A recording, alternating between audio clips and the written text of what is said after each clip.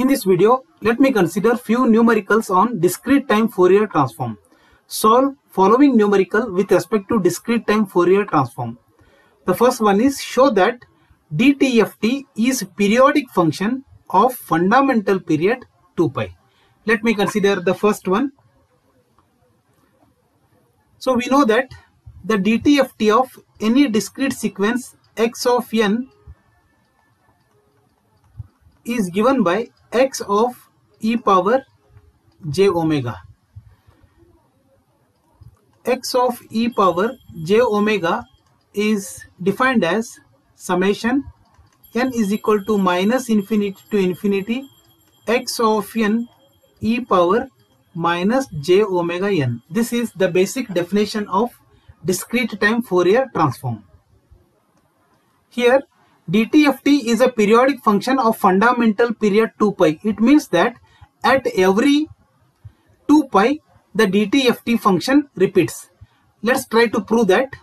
We know that here the frequency is omega, so at every omega minus 2 pi the same signal will repeat. We'll try to prove this.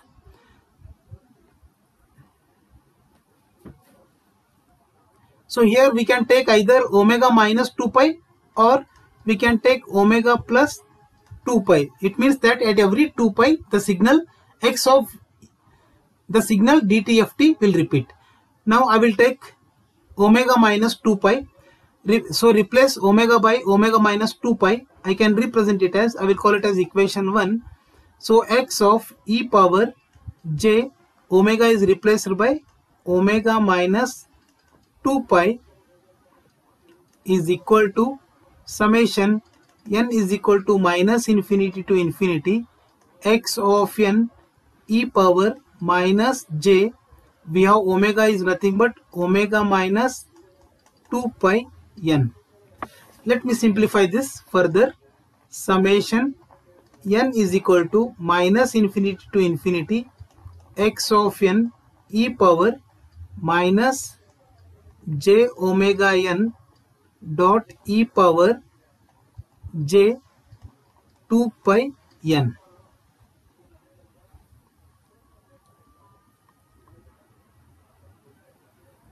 So now here we can see that e power j 2 pi n.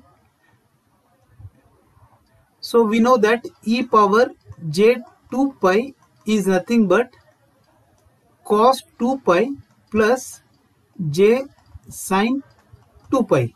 So cos 2 pi is 1, j sin 2 pi is 0, which is equal to 1. That is e power j 2 pi value is 1. Therefore e power j 2 pi n, which is equal to 1 power n, which is equal to 1. So therefore now I can write the same expression as, it means that this tends to 1. Its value is 1. Therefore I can write x of e power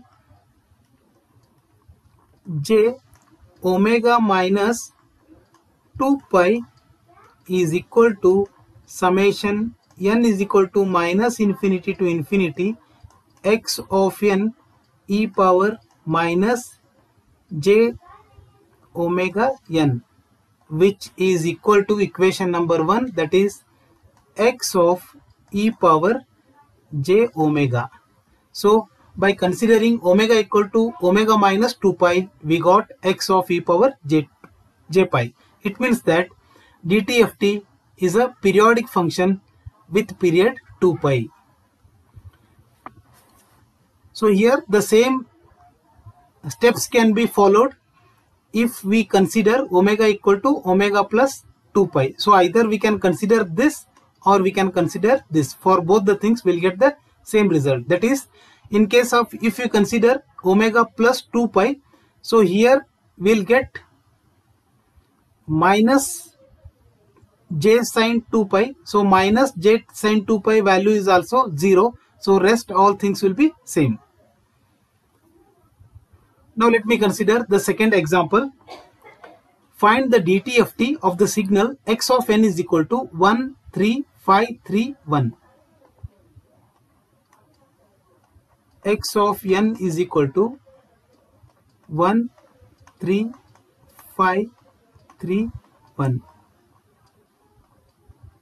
So here this arrow mark indicates this is the sample at x of 0, this value is at x of 1, and 1 is at x of 2, its value is at x of minus 1, and value of x of minus 2 is 1.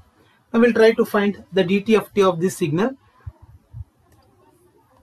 that is x of e power j omega is equal to summation n is equal to minus infinity to infinity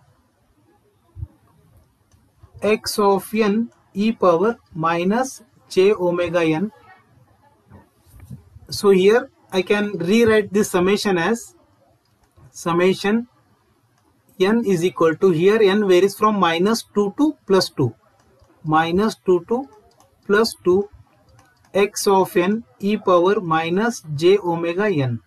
Now let me expand this summation as x of e power j omega is equal to, for n equal to minus 2, we have x of minus 2 e power j omega 2 plus x of minus 1 e power j omega plus x of 0, so e power 0 is 1, plus x of 1 e power minus j omega plus x of 2 e power minus j 2 omega. So x of 2 value is 1 e power j 2 omega plus x of minus value is 3 e power j omega plus x of 0 value is 5 plus x of 1 is 3 e power minus j omega plus x of 2 value is 1 e power minus j 2 omega. So simplifying this further, I can write x of e power j omega is equal to, we have 5, have here 3 e power j omega plus e power minus j omega plus we have e power j 2 omega plus e power minus j omega. So let me simplify this further, that is x of e power j omega is equal to 5 plus 3. So we know that e power j theta plus e power minus j theta divided by 2 is equal to cos theta, or I can write e power j theta plus e power minus j theta is equal to 2 cos theta. So now comparing this expression with this expression, theta value is omega, so it will be 2 cos omega. So this is 2 cos omega plus here it will be, again it is same, that so similarly here it will be theta is equal to 2 omega, therefore we can write 2 cos 2 omega. So therefore finally we can write x of, so therefore I can write x of e power j omega is equal to 5 plus 6 cos omega plus 2 cos 2 omega. This is the discrete time Fourier transform of the given sequence. Let me add one more question here. Evaluate x of e power j omega at omega equal to 0. So in that case, now you substitute omega equal to 0 in this expression. We can write x of e power j omega is equal to 5 plus omega value is 0, that is cos 0 is 0 plus 6. Here also cos 0 is 1, will get 2, that is equal to 13. Now let me consider the third example, that is find DTFT of delta n and draw the spectra. DTFT of delta of n. So we know that x of e power j omega is equal to summation minus infinity to infinity x of n e power minus j omega n, or I can write summation n is equal to minus infinity to infinity. We have delta n e power minus j omega n, but we know that delta n value is equal to 1 for n is equal to 0, and it is 0 for n is not equal to 0. So it means that it is defined only for n is equal to 0. Therefore, we can write it as x of e power j omega is defined only for n is equal to 0.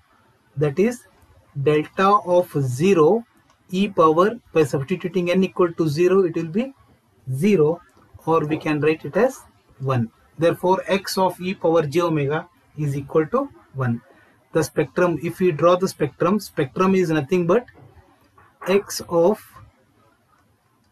e power j omega with respect to or versus omega. Say omega is equal to 0 here, it is pi, it is 2 pi, suppose minus pi, it is minus 2 pi. So its value is always 1, that is, we'll get the spectrum like this. This is 1. Now consider the fourth example, that is find DTFT of x of n is equal to u of n minus u of n minus 6.